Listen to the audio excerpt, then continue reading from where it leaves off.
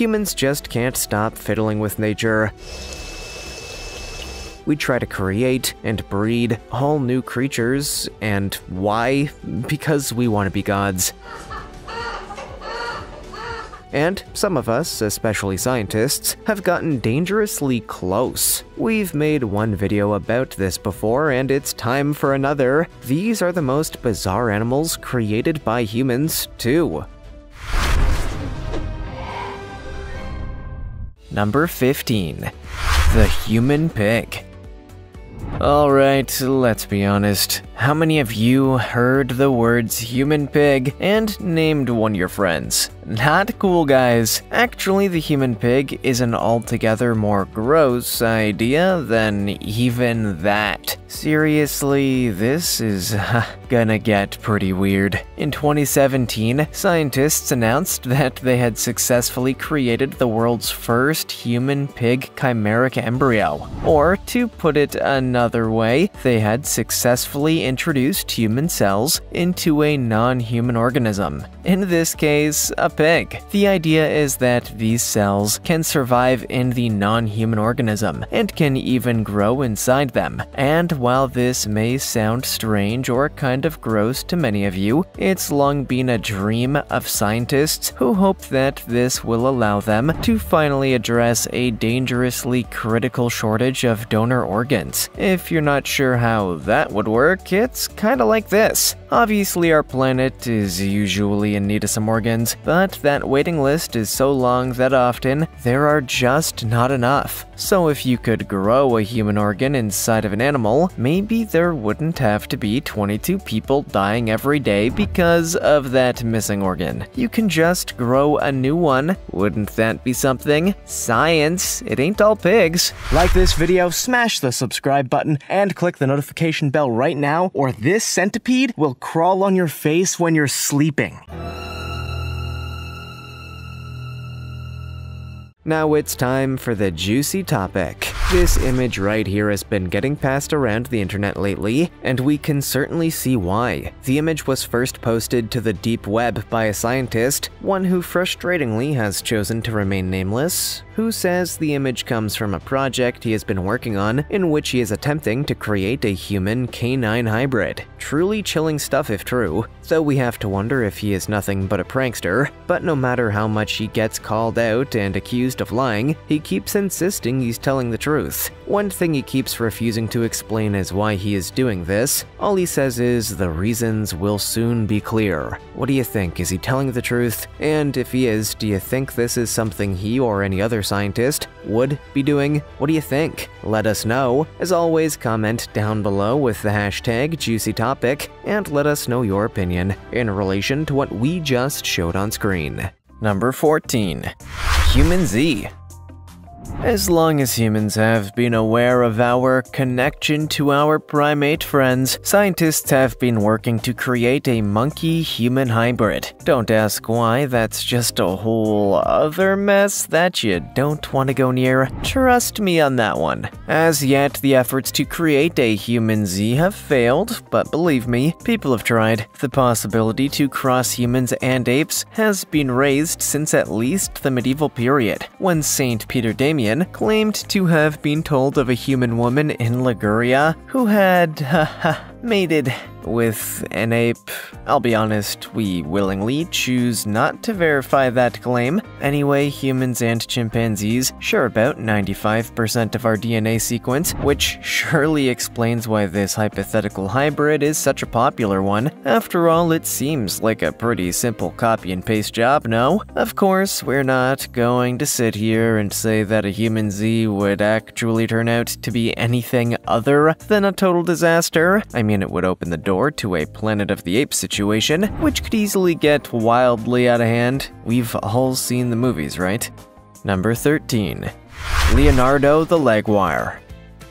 The story of Leonardo the Leguar is not a happy one, I'm sorry to say, but it's an important story to hear, demonstrating the lengths that some people will go to just to create new and increasingly unusual animals. Leonardo was a leopard-jaguar cross bred for the entertainment industry. For the first 2 years of his life, Leo spent his time entertaining the masses in a Las Vegas show, a fate that no animal should be forced to endure, but that's far from the only pain Leonardo endured. To make sure the audience and handlers were safe around Leonardo, his canine teeth and claws were pulled out, leaving him in incredible pain when eating or walking. And of course, when the audiences stopped coming and the show came to a close, his despicable owners just sold him to a zoo and pet store in Arizona. The zoo continued the abuse, leaving him in a small cage as a novelty curiosity for tourists. When the zoo eventually shut down, a small miracle at least, Leonardo was taken in by Southwest Wildlife, who immediately noted the abuse he had suffered and worked to make his final few years much more comfortable. Well, it's nice to see that someone finally took mercy on such a beautiful animal.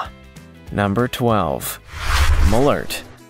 Okay, it's not exactly algebra. A duck crossed with a duck equals another duck, but the mullard is still an animal that was created by humans for what else? Food, of course. Yeah, of course it was made for food, and specifically a pretty controversial food item, so better prepare those hungry typing fingers. The mullard is a hybrid between the domestic Muscovy duck and the domestic duck, and it's mostly used for food production. The female mullard tends to be raised for their lean meat, while the males have the dubious honor of being raised as an alternative production method for foie gras. Yeah, foie gras, that notorious food item that involves force-feeding the ducks. Honestly, it's not great, but hey, I didn't make it happen. Please reserve your anger for, well, anybody else? Thank you in advance. Perhaps most interestingly though, the mullard actually can be, and occasionally is, produced naturally. So there's something for your trivia night. The mullard is just another example of humans using their Frankenstein power of creation to get their hands on some quality meat, which to be fair is understandable in the grander scheme of things, I guess. I mean, I wouldn't do it, but then I'm a voiceover artist, so probably makes sense. Number 11. Glow-in-the-dark beagles. Imagine a dog that glows in the dark. I know, you have a lot of questions. I'm sure some of them will be answered in the next minute or so, but let's just take a minute to take this in. Yeah, it's weird. It's weird. In 2005, South Korean researchers broke new ground when they cloned a dog, Snuppy. Unfortunately, that research turned out to be pretty inefficient. Of almost 1,000 embryos, Snuppy was the only success. Still, just 4 years later, that South Korean research team returned to this groundbreaking technology to make yet another effort at cloning. And impressively, Tigon turned out to have an unexpected gift. When given a doxycycline antibiotic and sat under ultraviolet light, Tigon glows fluorescent green, which has long been recognized as an official sign of a healthy dog, right? Right? But Tigon was not the only glow-in-the-dark dog in this experiment. The South Korean research team were able to clone 4 others, all of which have that same ability to glow in the dark. And according to these scientists, they may have the key to finding a cure for human diseases such as Alzheimer's or Parkinson's. So hey, maybe all this snarking is gonna come back to bite me in the butt when these glow-in-the-dark dogs save the world. Number 10. Zuberon. As with just about everything, Europeans and Americans just have to find a way to best one another. So when America invented the beefalo, I think you can figure out what this is. Europe immediately set to work concocting their own unique mix of cattle and Wisent. Although, honestly, Zuberon is not as good a name as the beefalo. Actually, the Zuberon was named the winner of a contest organized by a Polish weekly magazine in 1960. 1969. These animals are incredibly heavy, with males weighing up to 2,600 pounds. But boy, are they strong as heck. Not only do they have an incredible amount of power, but they're also highly resistant to disasters and tolerant of the intense weather conditions that are usually found in Europe. So I guess that makes up for the kinda disappointing name, right? Well, almost. Close enough, I guess. Look, Europe set out to best America in the hybridized cattle market, and, well, I'm no expert, so I can't really say if they won that particular battle or not. But if you consider yourself to be an expert in the world of cows, feel free to move yourself into the comments and let us know your thoughts. Just don't milk it. If it helps, I'm ashamed of myself. Number 9. Sterile pink bullworm.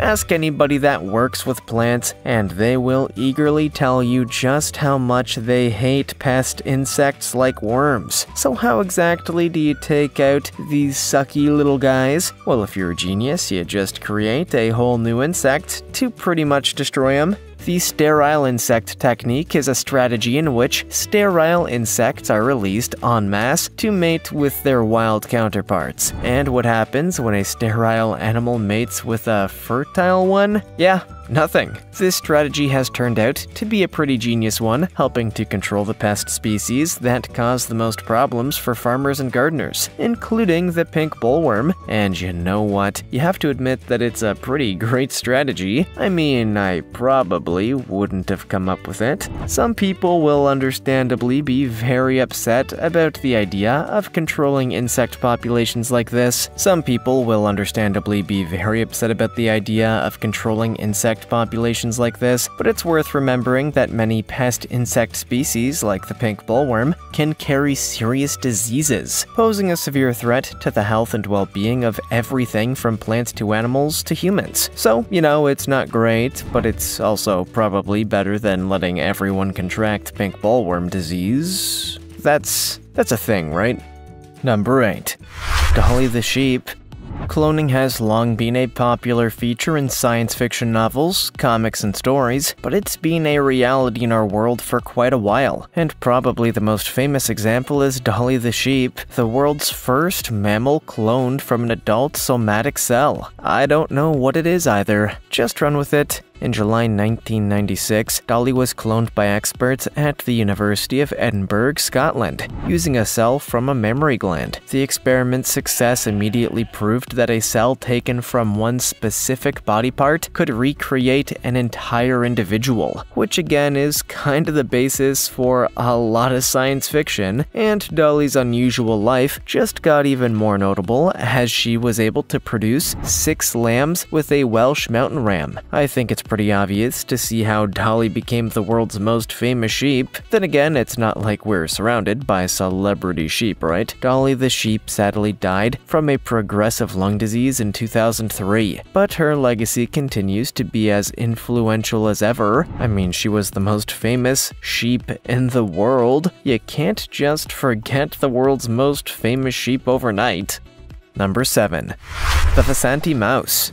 The Vasanti mouse, also known as the mouse, is definitely one of the most bizarre animals ever to be created by humans. And by bizarre, I mean, well, just take a look at it and we'll deal with that somehow. In 1996, Charles A. Vasanti decided to perform one of the world's most unusual experiments by seeding cow cartilage cells into a biodegradable ear-shaped mold, which would then be implanted under the skin of a mouse. I know, that's a lot of information to get in a matter of seconds, but what happened next is the important part. After the cells were implanted beneath the skin, the ear began to naturally grow by itself within the restricted shape and size, creating a totally unusual mouse who can hear people talking behind its back. Sorry, gossip rats. The Vasanti mouse became an internet sensation when the photos first hit the web. At that time, it was not uncommon to receive photos of the mouse in your email inbox with absolutely no context whatsoever. It was basically the original meme template, but nobody knew they had to add something to it. Number 6. Featherless chickens. Look, chickens are great, but sometimes they can be a little impractical. So how do you make an impractical chicken a practical chicken? Get rid of the feathers, duh. Okay, look, I know you're thinking I've lost my mind, and I have, but it's really not as crazy as you think. It's kinda crazier, actually. Israeli geneticist Avigdor Kahaner decided he was going to be the trailblazer for the future of chickens by creating featherless chickens. Yeah, Kahaner had spotted a unique challenge when it came to poultry farming in warmer climates and sought to resolve it by making the chickens more comfortable in extreme heat. If they had no feathers, they could stay cool, and they wouldn't die so quick. Unfortunately, very few people agreed with Kahaner. In fact, an official from Compassion in World Farming described it as disgusting, sick science, and obscene. Presumably, it's obscene because the chicken is naked. And to be fair, he's not wrong on that. Despite the intense blowback, Kahaner remains insistent that this is the future of chicken. The ability to save money on air conditioning makes it more affordable for poor farmers, meaning more chickens, more profitability, and, let's face it, some amusing jokes about naked chickens. Well, some jokes about naked chickens. Let's not jump to conclusions about quality. Number 5. Glowfish.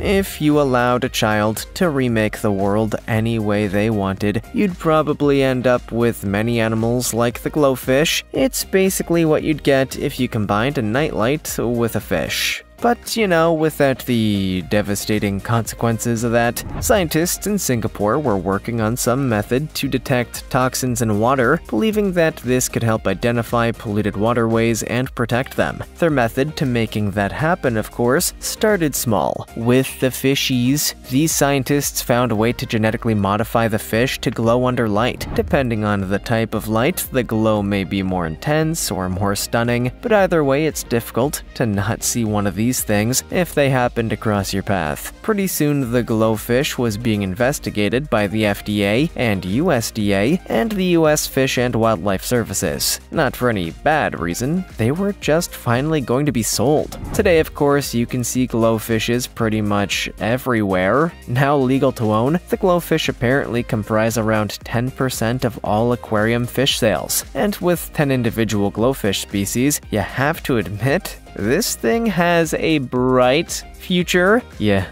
see what I did there? Number 4. Flower horn cichlid.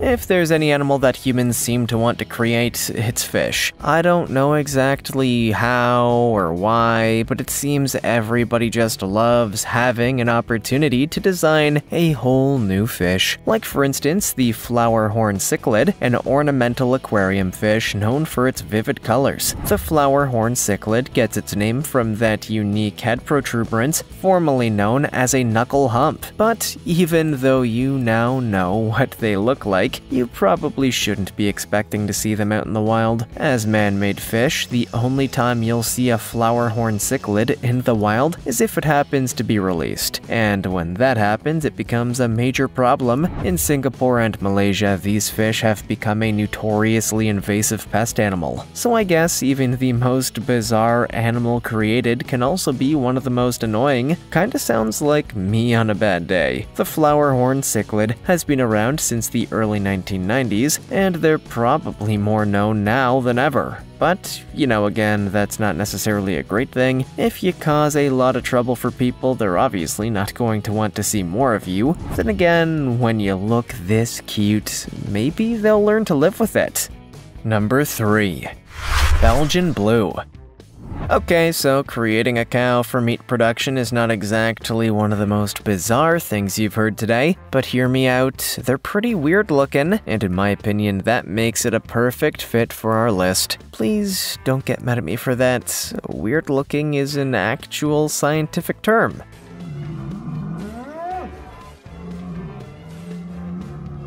The Belgian Blue originated in Belgium in the 19th century when local farmers began crossing local breeds with a UK Shorthorn breed. By the 1950s, the more modern beef breed had been perfected, thanks to a lengthy process designed to maintain the breed's characteristic gene mutation. Which is a very fancy way of saying that they really wanted to make sure that the cow looked like it could take on Dwayne "The Rock" Johnson in a fight and probably win. Which is probably true, I'm just too scared to dispute it. In its infancy, the Belgian Blue calf is born with 2 times the number of muscle fibers than that of a regular calf, which explains how this thing looks quite so roided up. There ain't no supplements here, my friends. That's an all-natural hunk of beefcake you're looking at there. I have never felt more uncomfortable in my life than saying those words. Number 2. See-through frog. When I was first told about the see-through frog, my reaction was obviously, what, here? I can't see it. But when I was told that it was an online picture, I was pretty surprised. And when I eventually saw that picture, I was like, wow, it's see-through, so we're giving you that experience right now. Yes, this is the world's first see-through frog, a scientific breakthrough that could actually end up having an incredible impact on future research. And that's not a joke. The scientists behind this unusual creation explained that they were hoping to be able to observe the organ growth and cancer formation within the animal. If they can do that, they'll be able to use the information to provide a useful animal model for future environmental, medical, and biological research. And who knows how much of an impact that could have on the rest of us. We'll all be see-through by 20th December. Yeah, that sounds about right. The see-through frog is obviously one of the stranger animals that's ever been created, but at least there's a purpose to it. Well, some kind of purpose to it. It's a little weird, man. I'm not gonna sit here and pretend that staring at a see-through frog is just another ordinary Tuesday, you know? Number 1. Spider goat. Spider goat does whatever a spider goat does. Spins a web? Probably. Catches thieves? You've lost your dang mind. Actually, this spider goat is less action-packed and more silk-packed. And if you don't know what silk-packed means, I honestly don't know a simpler way to describe it. Good luck, my friend. Randy Lewis, a professor of molecular biology at the University of Wyoming, is the genius behind this spider goat. He was investigating if there was a more straightforward way to get spider silk without resorting to the temperamental spiders who had a tendency to kill one another. So Randy implanted the spider's dragline silk gene into goats in a very unique way, ensuring that they would only make the protein in their milk. So, when the goats start lactating, the researchers could collect the milk and purify the protein into much higher quantities than was ever possible. See? Molecular biology is unbelievably simple. If you put the thing into the other thing, boom, stuff. Science is amazing. Okay, so the spider goat can't swing or fight crime yet, but the technology is on its way. I mean, they're able to make the ultra-strong silk, so it's only a matter of time before we see spider goat bleeding up the bad guys. Bah-ha-ha, indeed. If you could create your own animal, what would it be and why? Let us know in the comments. Also, check out our other cool stuff showing up on screen right now. See you next time.